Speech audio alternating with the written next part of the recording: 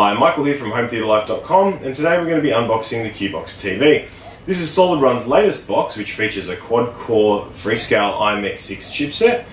It also features Gigabit Ethernet and runs OpenELEC, the popular XBMC distribution based on Linux. I just want to say thank you to SolidRun for providing me a sample to review. Let's get unboxing. Okay, so let's unbox this. So we have the Cubox unit itself, which is incredibly tiny, with the infrared port on the front there and the optical audio on the side.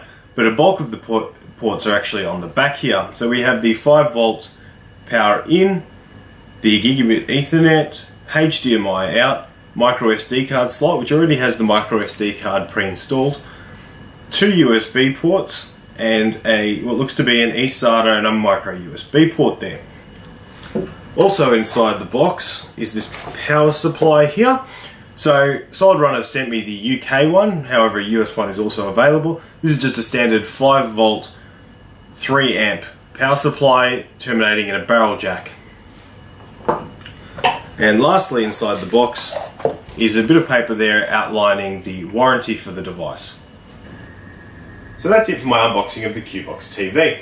For more information on this product, check out HomeTheatreLife.com or the product links in the description below. Don't forget to join Home Theatre Life on Twitter, Facebook and Google+. And lastly, if you enjoyed this video, please like and subscribe so I can keep making these for you. As always, thanks for watching.